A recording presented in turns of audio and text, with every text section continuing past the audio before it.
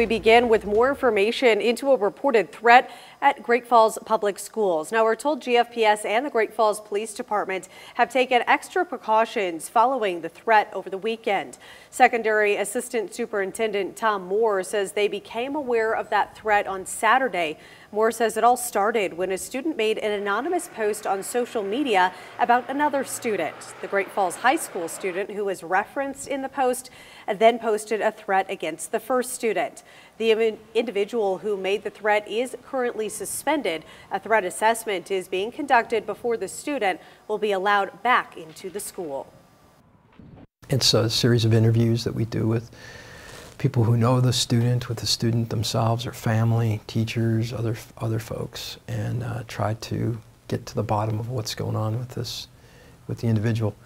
We'll have an administrative hearing where we look at the district level as far as how are we going to deal with the student moving forward with their education.